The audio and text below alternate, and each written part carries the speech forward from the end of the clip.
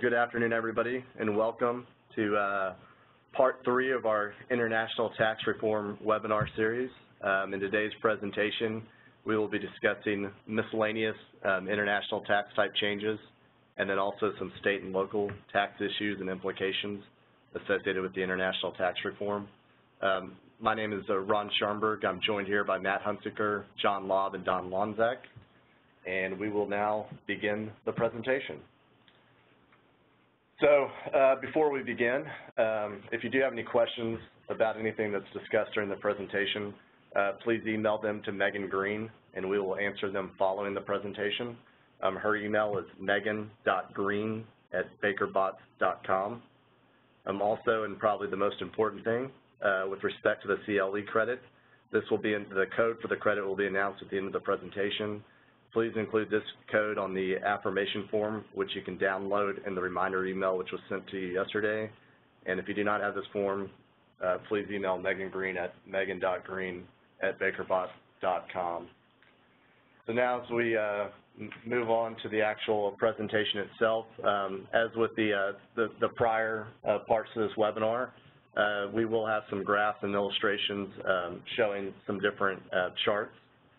And in those charts, as with respect to the U.S. tax legend, if you have a rectangle, it'll be a corporation, a triangle will be a partnership, a circle oval will be a disregarded entity, and then if we're discussing a U.S. entity, it'll be a gray-colored shape, and if it's a foreign entity, it'll be a red-colored shape. So with that said, as far as the order of the presentation, we'll first discuss miscellaneous tax changes. Then we'll address the state and local tax implications, and then finally we'll conclude with a couple master charts that kind of put everything together that we discussed throughout this 3-part webinar series. So with that said, I'll turn it over to John Lobb to move on with section 1 of the presentation. Thanks, Ron. So in the prior 2 webinars that we did, we talked about kind of different changes to the international tax rules that were really kind of fundamentally adding new concepts or adding concepts in a different way. So we talked about the transition tax and the quasi-territorial system, and we talked about GILTI and BEAT and FDII. And the Tax Reform Act did make other changes to the international tax rules that were already in the code, and so that's kind of what we're calling the miscellaneous changes. So we're going to just kind of go through those. So the first couple of rule changes we'll talk about relate to Section 367. And just by way of background, Section 367 is really a rule that's overlaid on the subchapter C rules that involve transfers relating to corporations. And so at a high level, Section 367 applies when the transfer involves a foreign corporation. Section 367A generally requires a U.S. person to recognize gain but not loss on the transfer of property other than intangible property, which we'll cover here in a minute, to a foreign corporation in a transaction that would otherwise be tax-free under Section 332, 351, 354, 356, or 361. Prior to 2018, 367A included an exception that allowed the U.S. transferor in one of those transactions to avoid gain recognition on transfers of certain types of property if the foreign corporation would then use the property in the active conduct of a foreign business. So that exception was repealed under the Tax Reform Act for post-2017 transfers. So now a U.S. person generally can't avoid gain recognition on transferring tangible property to a foreign corporation.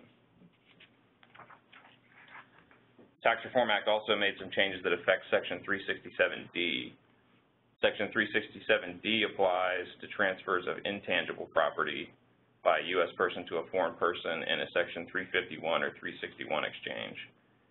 If Section 367D applies, then the transfer is treated as if it's a sale of the intangible property in exchange for payments that are contingent on the future use or productivity of the intangible, and the U.S. person has to recognize or has to include an income over the useful life of the intangible, super royalty payments. They're really payments commensurate with the income that's produced by the intangible property. So really what that means is the IRS has a leeway to take this hindsight type approach that requires income inclusions based on the actual productivity of the intangible, regardless of what the fair market value was at the time of the transfer. For this purpose, intangible property is defined under Section 936, and prior to tax reform, there had been a question about whether that included items like foreign goodwill and going concern value. The IRS thought that those items were included, but taxpayers, based on some favorable legislative history and other authorities, thought they were not. So, as noted here, the Tax Reform Act resolved that issue by making clear in the code that intangible property is expanded and does include workforce in place, goodwill, going concern value, and any other item the value or potential value of which is not attributable to tangible property or services of an individual. And so with this rule kind of coupled with the prior rule that repeal the active business exception, just again making it much more difficult for U.S. people to make outbound transfers of property. So I guess on this, with respect to this point, this is kind of what we addressed, I guess, I think in part one of the webinar, where, you know, these rules, if you're operating through a branch or you have a disregarded entity, you know, in a foreign jurisdiction, and you want to take advantage of the new participation exemption, you know, simply checking the box of that entity and or transferring those assets to an actual foreign corporation, you know, may not be tax effective. Right. Yeah, this will effectively be a toll charge on getting out of the U.S. and into the territorial system. So the next few changes relate to the Subpart F rules. And the first change we'll talk about is an expansion of the constructive ownership rules under Section 958, which apply for purposes of determining whether a foreign corporation is a CFC and whether a U.S. person is a U.S. shareholder. So under prior law, prior to tax reform, 958B4 precluded downward attribution of foreign corporation stock from a foreign parent to a U.S. subsidiary. And the Tax Reform Act repealed that rule for starting with the last tax year of a foreign corporation beginning before January 1, 2018. And so now this expands the universe of potential CFCs and potential U.S. shareholders. And we had talked about this change a little bit in the first webinar in connection with the transition tax under 965, and showed how this change to the attribution rules could cause more foreign corporations to be viewed as specified foreign corporations whose earnings are subject to repatriation under the 965 tax. Another expansion in the Subpart F area is in the definition of a U.S. shareholder. So under Section 951, only a U.S. shareholder of a CFC is required to pick up Subpart F and GILTI inclusions. For pre-2018 years, 951B defined U.S. shareholder as any person that owned at least 10% by vote of the stock of a foreign corporation. The Tax Reform Act expanded that definition for post-2017 years and now defines a U.S. shareholder as any person that owns 10% by vote or value of the stock of a foreign corporation. So that, again, like the attribution rule changes, expands the universe of people who may be required to pick up Subpart F inclusions. Yeah, and I guess this one significantly hinders a common kind of planning approach, you know, pre-act, right? I think one of the common approaches that people would take to try to avoid kind of a CFC type status was to use a low vote kind of high value stock arrangement. Right. I think, you know, these significantly kind of curtail that planning opportunity. Right. Yeah, I think the strategy you're talking about is that you would have a U.S. shareholder that maybe owns a significant portion of the value of a company, but it would only own 9% of the vote to avoid U.S. shareholder status. So that's effectively not effective anymore. So just an example to illustrate how these rules affect, you know, some common structures. So simple structure here, you have foreign parent owns 100% of the stock of U.S. sub, and foreign parent owns 91%, and U.S. sub owns 9% of the stock of foreign sub. And you might end up in this situation if, for example, foreign parent acquired the stock of U.S. sub, and U.S. sub at the time owned foreign sub, and then after the acquisition did a decontrol transaction where foreign parent contributes assets to foreign sub and effectively removed, under the prior rules, foreign sub from CFC status, and income earned by foreign sub would not have been Subpart F income. But now with the changes to attribution, you have the foreign parent's 91% ownership of foreign sub is attributed downward to U.S. sub, The U.S. sub is now the constructive owner of 100% of the stock of foreign sub, meaning that foreign sub is a CFC. And also, U.S. sub, now it's the 100% owner constructively of foreign sub, so it is a U.S. shareholder of foreign sub. One point that's important to note is that although U.S. sub is the constructive owner of all the stock of foreign sub, its subpart F inclusion is only based on its direct and indirect ownership of foreign sub. It doesn't include its constructively owned stock. So if foreign sub has subpart F or guilty for a year, U.S. sub would only pick up its 9% share based on direct ownership. A couple of other subpart F changes to note. One involves the 30-day requirement. So for pre-2018 years, a U.S. shareholder is required to pick up subpart F income with respect to a foreign corp only if the corporation was a CFC for an uninterrupted period of 30 days during the year. That's now been repealed, so that if the foreign corporation is a CFC at any time, there's a subpart F inclusion. And I think it's important to note on that one, again, a common technique that was utilized pre-Act is if you acquired a foreign corporation and you wanted to do some restructuring. So in the event, let's just say you're a flow-through entity on the U.S. and you wanted all your foreign entities to also be kind of pass-through or flow-through vehicles. And so I know a common technique that was utilized was you would go acquire, say, a foreign target from a foreign seller, so it was not a CFC at any point at that point in time. But then when you acquired it, you basically had a 30-day window to effectively convert it or get it into a flow-through form without having to worry about subpart F issues. Right. But now with this change, that's no longer going to be the case. You're going to have to be concerned about those subpart F issues anytime you're trying to do those type of conversions. Right. Yeah. So now if you acquire foreign corp in your example and you do, say, a liquidation, it's a taxable liquidation, you'd have to worry about, well, if there's subpart F income generated on the deemed sale of the assets, that's going to result in some inclusion now to the U.S. shareholder. And I guess it would equally apply to guilty income too, potentially, right? Yeah, I think so. Yeah.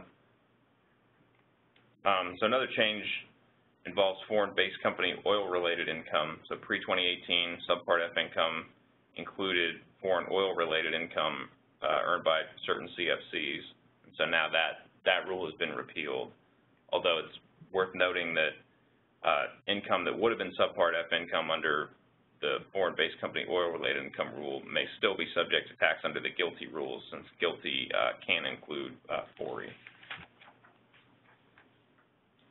The next change is kind of a new rule involving denial of deductions for payments that are made in connection with hybrid situations involving transactions or entities that are treated differently for U.S. and foreign tax purposes. And we'll get into the specific of the rule, but the basic idea is really denying taxpayers the ability to plan internal hybrid transactions that result in double deductions in the U.S. and a foreign country, or deductions in the U.S. and no income inclusion in a foreign country. It's similar to one of the BEPS action items that the OECD released a couple of years ago. So the specific rule is Section 267, Cap A. Under this rule, there's no deduction allowed for disqualified related party amounts that are paid or accrued pursuant to a hybrid transaction or by or to a hybrid entity. And for that purpose, disqualified related party amount is interest or royalty payments by a U.S. person to a related party. To the extent that amount results in either no income inclusion or a deduction in the related party's home country. Hybrid transaction is any transaction, series of transactions, agreement, or instrument, one or more payments under which are treated as interest or royalties in the U.S. but not in the recipient's home country. And then a hybrid entity is an entity that's a pass-through for U.S. tax purposes, but a corporation in its home country, or vice versa. The next rule we'll talk about involves tax treatment of a foreign person's sale of a partnership interest. And so this is a change that was made effective for transfers occurring after November 27th of last year. Under this rule, gain or loss recognized by a foreign person from the sale of an interest in a partnership that's engaged in a U.S. trade or business is effectively connected income to the extent that sale of the partnership's assets would have produced effectively connected income, so kind of a look-through approach.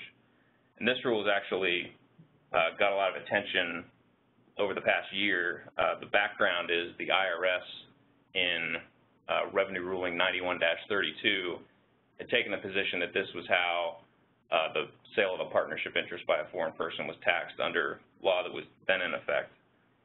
The ruling had a number of technical flaws and holes, and practitioners really viewed it as being poorly reasoned, and a lot of taxpayers took positions contrary to the ruling. And the IRS had challenged at least one of those taxpayers, and the taxpayer ultimately went to court. And last year, the tax court, in this case, Grecian Magnesite, found in favor of the taxpayer and essentially said the ruling wasn't really supported by the law. So this change to the code is really a way to legislate the IRS's position, so now it is the law.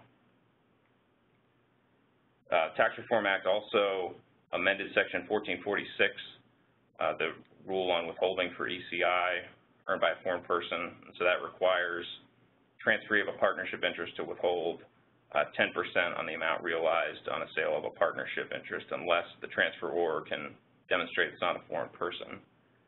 This rule kind of immediately caused uproar from the MLP community, which, publicly traded stock is, or publicly traded partnership interests may be very difficult to get forms and kind of administer the withholding. So the IRS pretty quickly put out a notice saying it would suspend for now the withholding requirement for sales of publicly traded partnership interests. And the IRS also earlier this week issued some interim guidance on how to apply the withholding rules on, different forms that need to be provided on sales of non-publicly traded partnership interests. One of the last changes we'll talk about, a change to the sourcing rules under Section 863. So for pre-2018 years, income from sales of inventory that the taxpayer produced in the U.S. and sold outside the U.S. or vice versa was apportioned between U.S. and foreign sources. Generally, the apportion was 50-50, although there were some special rules on natural resource income and some other types of income. The Tax Reform Act changed this rule for post-2017 years, and now income from sales of taxpayer-produced inventory is sourced entirely based on the place of production. So that means that income from sale of inventory produced in the U.S. and sold outside the U.S. is 100% U.S. source, not foreign source, as the slide says, 100% U.S. source based on the place of production. I mean, a question there is, well, is this going to encourage people to locate production operations outside the U.S.? I mean, to the extent people want to earn foreign source income, presumably that would have that kind of an incentive. Yeah, so that seems to contradict most of the other changes that were made to the code to try to encourage domestic type activities in production. Yeah. So then the last miscellaneous international rule we'll talk about is some changes to the interest expense allocation rules. Pre-2018, taxpayers could allocate interest expense among members of their affiliated group based on tax basis or fair market value of assets. And the Tax Reform Act changed that rule for post-2017 years, and so now taxpayers are required to allocate interest expense using the adjusted basis of assets. So that type of change could have adverse effects on foreign source income calculation for taxpayers that have high value but low basis tax assets located outside the U.S. So with that, I'll turn it over to Matt Hunsaker, who's going to talk about the state and local issues. All right. I'm appreciative of all those of you who have stuck through all of this, waiting for the grand finale on state and local tax issues. I suppose either I was put at the end of this series just so we wouldn't scare anyone away, or else I'd like to think it was so that we would keep people on the edge of their seats and interested in the series. I recognize that many folks are probably federal practitioners and may have limited exposure to state taxes. For those of you who have state taxes as a big part of your responsibilities and would like to take a deeper dive into this, feel free to send me an email, and if we get enough interest, we can put together a more robust state tax presentation. That would probably have to come many months from now, given that we know so little at this point about how states are going to respond to international tax reform. But please do send me an email if that's of interest to you. Okay, this slide is going to sum up everything we really know about how states are going to respond to international tax reform. We really don't know at this point. States are still studying this, and you know, it was interesting. I was having lunch with one of my partners, and we were talking to a client, and he was lamenting how some IRS guidance that he was interested in was going to take 6 months to come out, and I thought that that was like a world record for getting guidance out. I wouldn't expect to see much guidance come out of the states, except perhaps the bigger, more sophisticated states for some time. All right, today we're going to cover a few topics. The first one we're going to talk about is federal conformity, and that will be just a high-level background information that we'll need for the rest of the presentation. Then we'll talk a little bit about the transition tax, GILTI and FDII, and then we'll close up with just a few miscellaneous issues. Okay, so the reason why we are starting off talking about federal conformity is this is really what causes most of the state and local tax issues from international tax reform. Now, the states typically piggyback off the Internal Revenue Code to determine state taxable income, but they do that in a number of different ways, and they really fall into 3 different camps. The first one is states that we refer to as rolling conformity states. These are states that adopt the Internal Revenue Code as currently in effect. So as legislation comes out, it's automatically incorporated into the state tax system. Then there's other states that we refer to as static conformity states. And what these states do is they select a version of the Internal Revenue Code that suits their policies, but they do not like the idea of the federal Congress making changes that they automatically adopt. And so they pick a version of the Internal Revenue Code that they like, and then as needed, they will specifically update that incorporation. The third group is what we call selective conformity states. So these are the states that don't just adopt the Internal Revenue Code, but they actually go and pick and choose specific provisions in the Internal Revenue Code to make up their own tax code. Now, the states, even though they may adopt a version of the Internal Revenue Code, like the black sheep here, they generally don't fully conform. And so what the states will typically do is, if they see items in the Internal Revenue Code that don't fit with the state's policies, then they will decouple. And what that means is that they may modify federal law, so they may incorporate the Internal Revenue Code, but then tweak provisions within the code to suit their needs.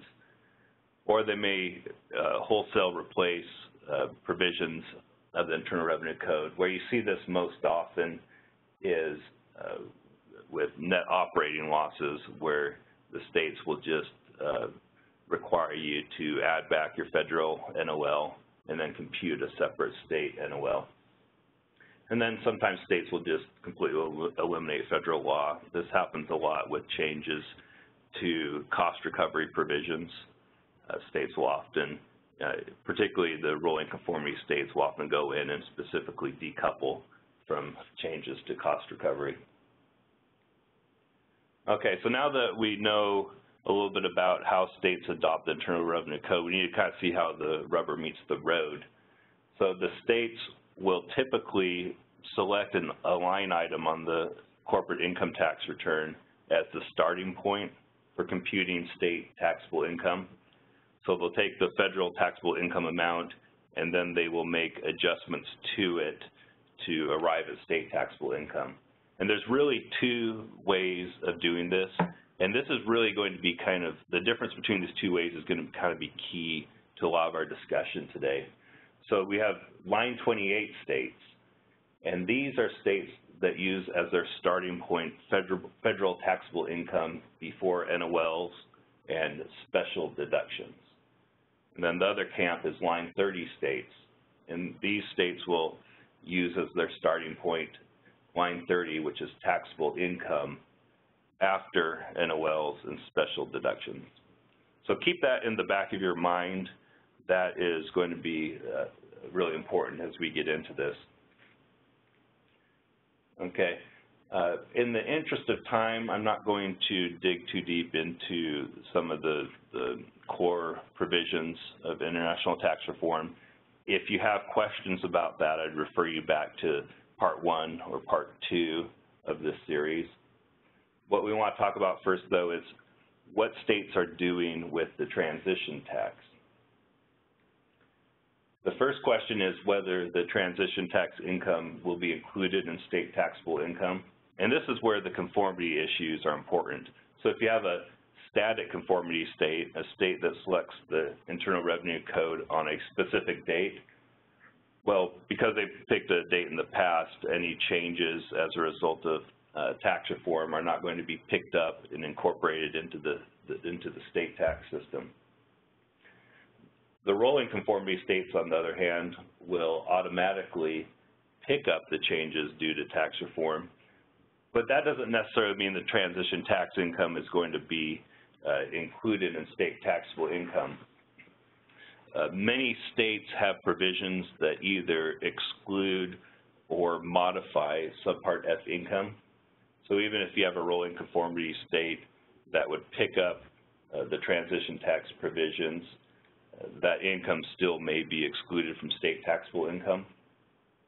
And then there are a few states that will treat Subpart F income as dividend income and will apply the state dividends received deduction. And the state dividend received deductions are usually pretty robust. So those are a couple of ways in which a taxpayer in a rolling conformity state may not pick up transition tax income. The other way that this could happen is a rolling conformity state could, their legislature could actually meet and elect to decouple from the transition tax provisions. The next question is whether states will allow the transition tax deduction. Recall, this is the deduction that brings the transition tax down to the specified effective tax rate.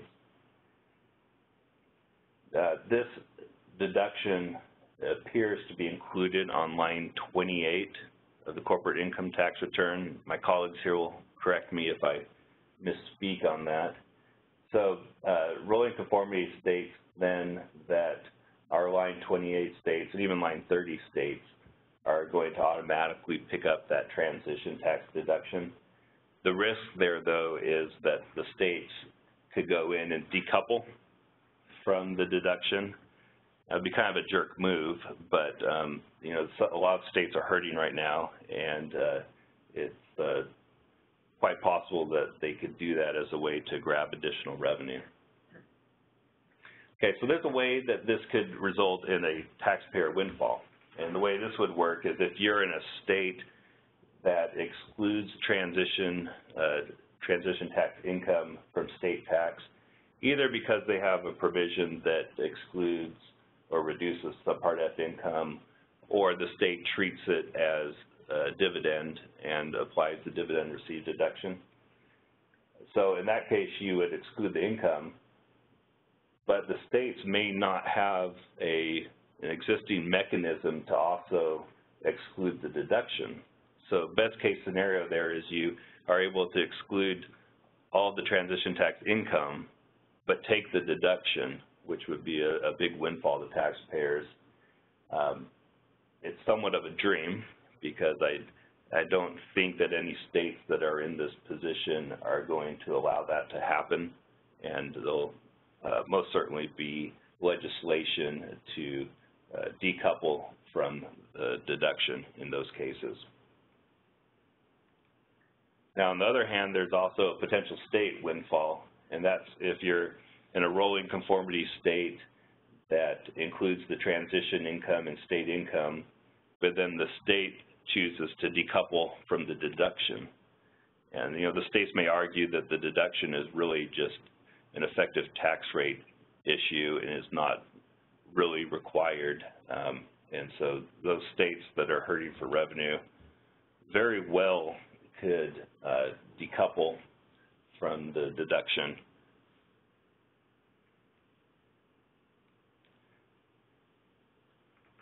Now, we should also talk about some constitutional issues.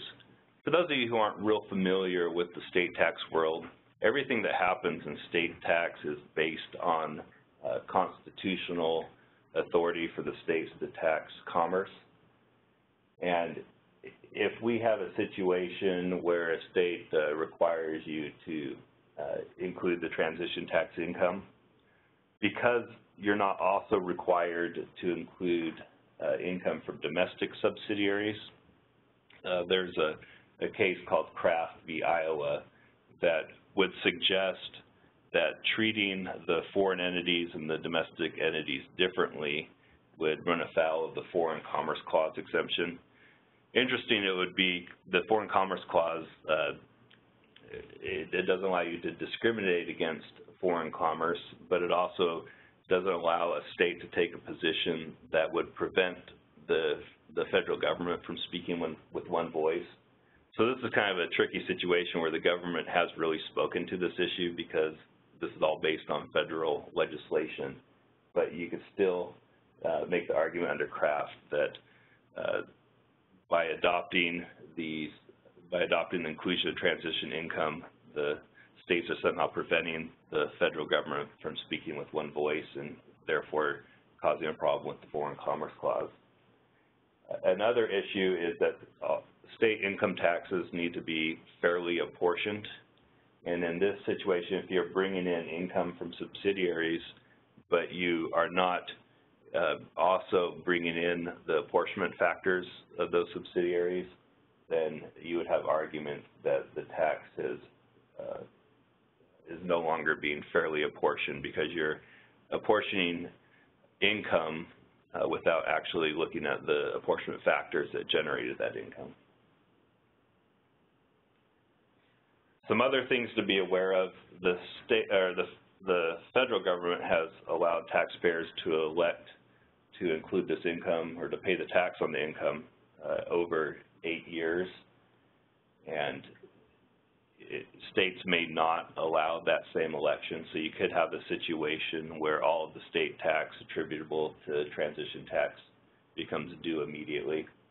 Another issue is if you do have all that income coming in at once and it's being apportioned by reference to that year's apportionment factors, you could really have a situation, it could be good or bad either way, but you could have a situation where you kind of have an unusual apportionment profile that year, which could cause a lot of additional income to be attributed to the state, or if you're able to plan carefully, you might be able to reduce your apportionment factor and push some of that repatriation income out of the state. I think that this is probably going to be a situation that's ripe for arguments about using alternative apportionment. The states typically have, they have formulary apportionment where you basically follow a formula to apportion your income, but there, in almost all states, there's a safety valve where if the formula produces a result that doesn't fairly reflect income in the state, that you can petition, or the state on its own can require you to use alternative apportionment. Alternative apportionment just on its own is really a hot button issue right now, but it could become really important if we have repatriation tax that's maybe being included in a year where the apportionment factor is a little askew. All right, let's talk about GILTI. Again, look to part 2 of this series if you want more information on the ins and outs of GILTI. GILTI is going to be included on line 28 of Form 1120.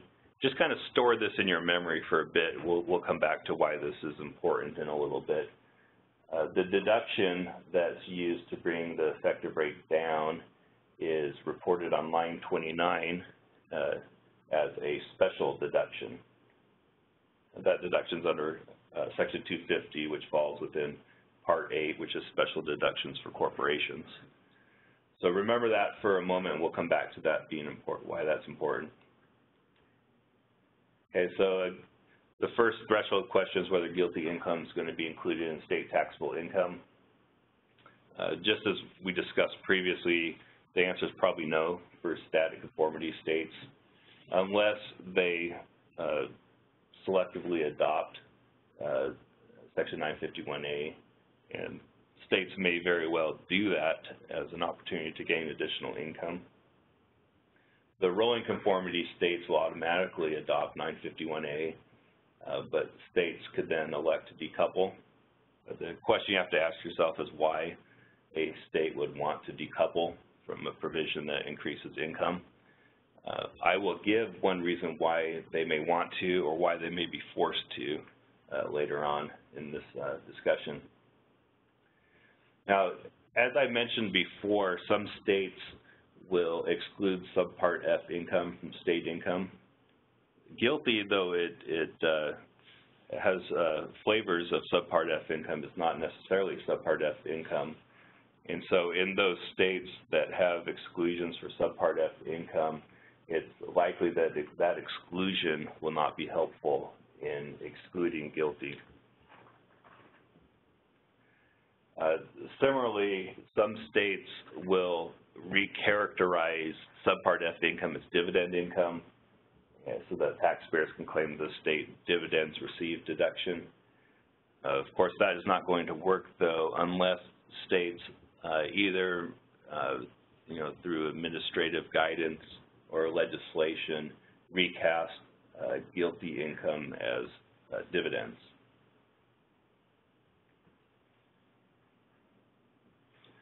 All right, so with GILTI, we have some of the same constitutional problems that we talked about with the transition tax. So in this case, by requiring you to include income from foreign subsidiaries without a corollary requirement to include income from domestic subsidiaries, that could cause foreign commerce clause problems, and under the Kraft case, that might not be allowed. And similarly, if you are bringing in GILTI income that is subject to apportionment, but you're not flowing through the factors from those foreign entities, then there'd be a strong argument that the tax is no longer fairly apportioned. So if you recall back a slide or two ago, I said that why would a state decouple from GILTI? Well, it may be that they take the same view that it causes constitutional problems, and as a result may decouple from it. More likely, though, is that if a taxpayer prevails in one of these constitutional arguments, that the state would then be forced to decouple. This will be really interesting. I think that this is essentially guaranteed litigation. So this is something to keep focused on in the coming months and years. Next question is whether states will allow the Section 250 GILTI deduction. If you recall back a few slides ago, we said that it appears that the deduction is going to show up on line 29 as a special deduction.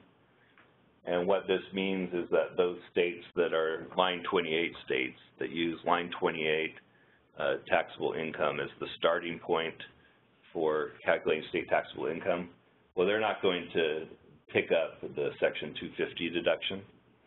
On the other hand, the line 30 states, those states that pick up taxable income after special deductions, well, they could very well include Section 250 deduction in the calculation of taxable income. What I think you'll probably see here is a handful of states that are hurting for revenue decoupling. This would be the line 30 states.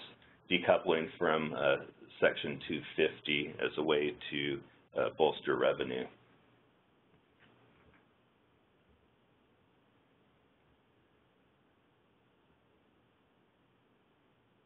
All right, let's take a look at the best case scenario. This is really similar to the transition tax, and the best case scenario is that a state would exclude guilty income but allow the deduction.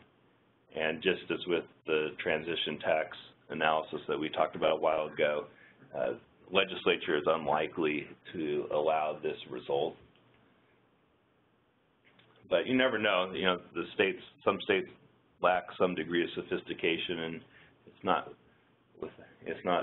beyond the realm of possibility that a state or two may not pick up on this, but I think it's probably unlikely. And then the worst case scenario is the state includes guilty, but then decouples if they're a rolling conformity state from 250, or else if they're a line 28 state, don't specifically adopt Section 250. In that case, you pick up the guilty income, but you don't pick up the deduction associated with it. Okay, let's talk for a second about FDII deduction. You're going to see a lot of similarities in the analysis here. Section 250 allows a deduction for certain income earned by a U.S. taxpayer from foreign sources. And if you would like to get more information on that deduction, go back to Part 2 of this series. And so this is essentially the same analysis that we just went through. The static conformity states aren't going to automatically adopt the FDII deduction unless the legislature acts. And the rolling conformity states, the FDII deduction should be a special deduction, so line 28 states won't automatically pick it up. Line 30 states will pick it up unless they affirmatively decouple from the federal deduction. All right, there's a few other issues that are important, but we don't have time to discuss today, and that is the treatment of the participation exemption under state law. It remains to be seen what states will do there. It may be a moot question in many states that have a very robust dividends received deduction. And then the base erosion anti-abuse tax, that is a separate tax, and so the states won't automatically pick that up, even if they're a rolling conformity state. And so the question is, will states do things on their own? And this is really a hot issue right now among the states. The states are trying all sorts of things to, to address the base erosion and profit shifting. One of those is that they have tax haven legislation, which expands water's edge reporting to worldwide reporting if you have subsidiaries operating in what the states refer to as tax havens. That's kind of an interesting issue right now. I think that I'm surprised I haven't seen much litigation on this, because I think it's pretty clearly unconstitutional for the states to adopt tax haven legislation. But I would not expect the states to mimic the BEAT tax, but to continue to pursue their own agenda and their own mechanisms for combating abuses, which don't always, the abuses in the state tax world are not always the same as in the federal world, so the solutions are most likely to be different. All right, so what does the future hold? I'll pull out my crystal ball for you. I think that this picture of this iceberg kind of sums up where we're at in the state tax world right now. We've identified some issues that we've talked about today.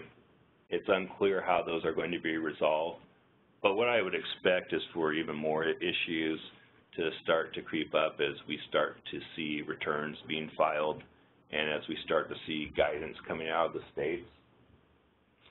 So when will that guidance come? I would not hold your breath. The states are continuing to study it. Some of the bigger states have released studies already.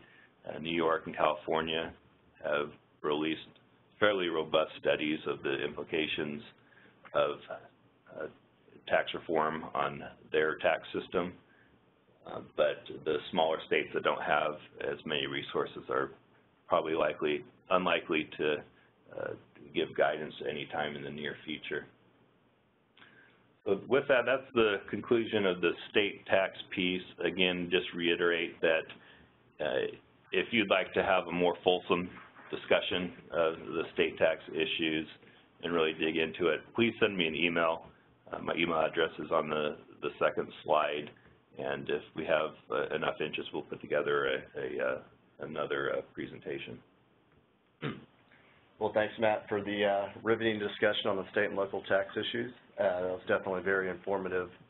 As a federal practitioner, I did not realize the complexity or all of the various issues that really come up on the state side as a result of all these the international tax reform changes.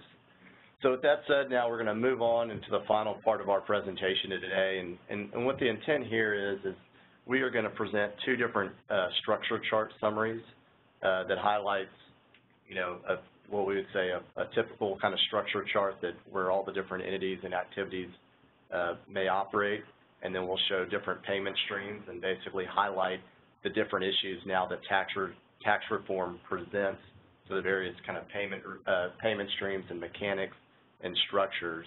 And so it's really a way to kind of tie everything together and remind everyone what everybody needs to be thinking about when they examine, structure charts and/or payment flows as a result of the tax reform. So with that said, the first chart here is a U.S. parent multinational group summary example. And so as you can see in this chart, what we have is we have a U.S. parent ultimately at the top of the chain. In this chart, it has a U.S. OpCo, that's a corporation that conducts various activities. There's also a foreign branch that is effectively held through a disregarded entity. The U.S. parent then also owns, a CFC type chain where it has CFC subs, the CFC holdco. It also has a foreign OpCo that is basically through a disregarded entity. And then there are some unrelated parties that are relevant to the structure slides. There's a bank that's provided a loan, another foreign unrelated party or several foreign unrelated parties that are responsible for providing some income revenue to some of the foreign activities or even the U.S. entity. And then also there's potentially some acquirers that may be interested in purchasing one of the CFCs. So as we walk through this structure chart, just the things to keep in mind that we've discussed now throughout this webinar series is we can see at the U.S. parent level, the first kind of payment flow that we have is a dividend that would come up from the CFC foreign holdco. So, the thing that's important to keep in mind there and what we've discussed, right, is how does that dividend qualify under this participation exemption, the new participation exemption? Is it exempt from U.S. tax as a result of qualifying? The second thing would be if U.S. parent is potentially exploring contributing assets down to the CFC, the CFC entities. As discussed in this webinar today, you no longer can qualify for the active trader business exception in 367A, and then also, there's an expanded intangible definition under 367D, which picks up goodwill and going concern value. So, that's something that needs to be analyzed that is different, potentially different from pre-tax reform. The third payment flow or mechanics under this structure slide involves a loan that comes from the bank to the U.S. parent. And in this situation, if the CFC foreign holdco guarantees that loan, we still have to be mindful of Section 956 issues. So even though, as we discussed, a dividend of the earnings and profits up from the CFC foreign holdco to U.S. parent, may or should qualify for the participation exemption, you're still not allowed to use those earnings and profits, basically, pre-distributed earnings and profits to effectively guarantee or as credit support on a U.S. loan. 956 is still an issue. The fourth thing from the U.S. parent's perspective is this foreign branch that operates through a disregarded entity. As we kind of emphasized throughout the presentation, one of the issues is the participation exemption does not apply to those activities because it's operated through a branch and not a CFC. FDII potentially would not apply also because it's operated, through a foreign branch. And then another important aspect is there's actually a separate foreign tax credit basket now applicable to that income. So you'd have to be mindful of that as well. And before I move on with any more of this summary chart, let me now read, it's 50 minutes into the presentation, so I'll read the all-important CLE code. So all lawyers participating via webinar or phone must note the following code on their affirmation form to earn the appropriate number of CLE credits. And that code for today's presentation is 19275. That's 19275. So now back to the chart. If we now move over to look at the U.S. OPCO, what is tax reform, or what are the things to keep in mind here? Well, the first thing, if you look at income stream 5, right, the income revenue that U.S. OPCO is earning from a foreign unrelated party, well, that might qualify under the new FDII provisions, so that would be something to track. And then as far as its related party payment now being made to, say, CFC sub 1, that could potentially implicate BEAT, and or if CFC sub 1 may be a hybrid type entity between the U.S. and the foreign jurisdiction, that could also implicate 267 Cap A. So if we move over to CFC foreign holdco, first off, we talked about the 956 issues related to the guarantee.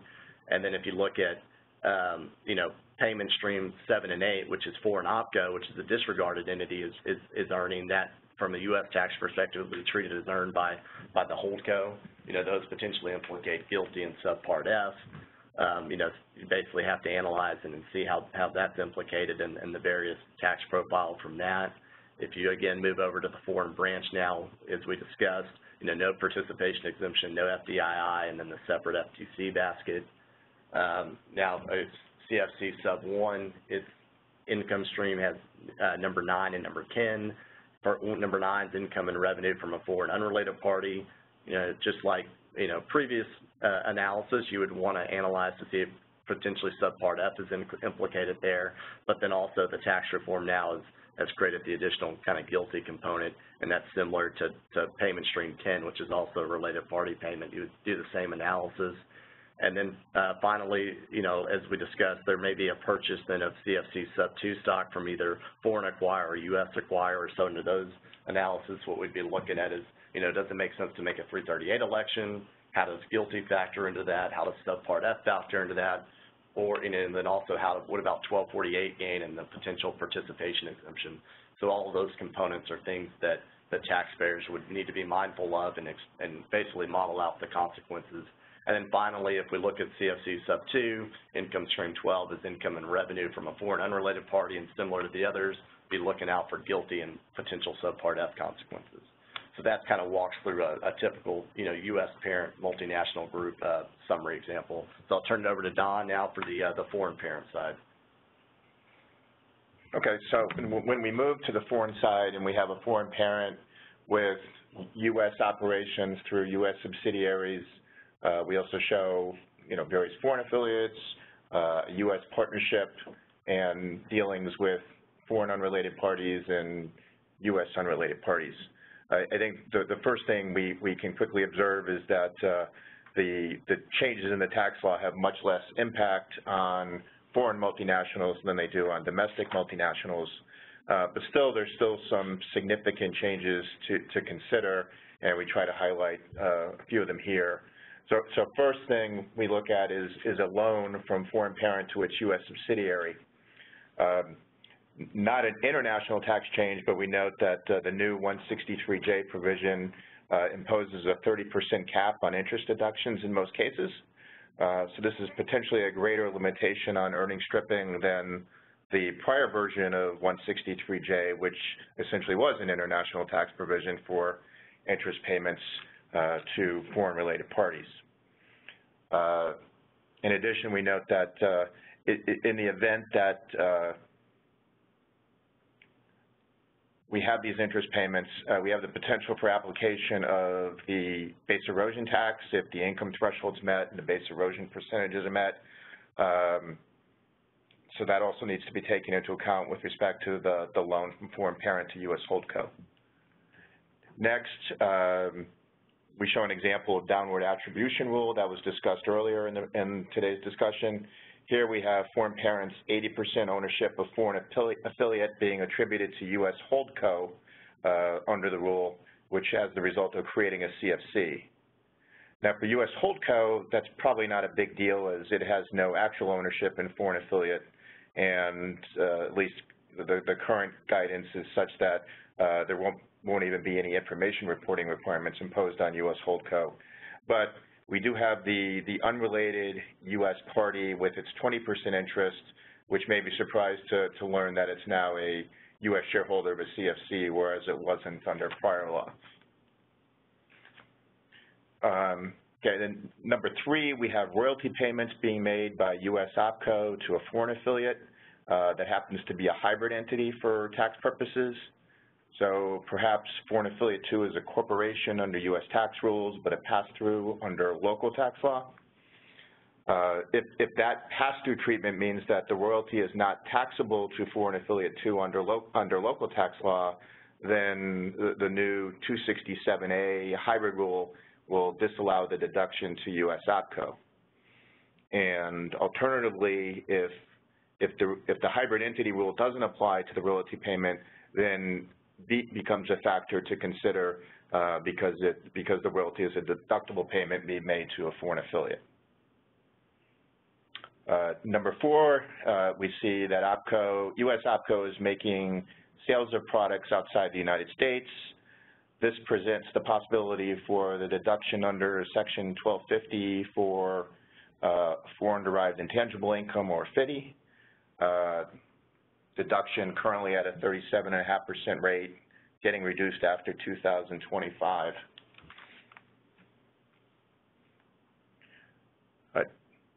Number 5, we see foreign parent selling its interest in a U.S. partnership to a third party.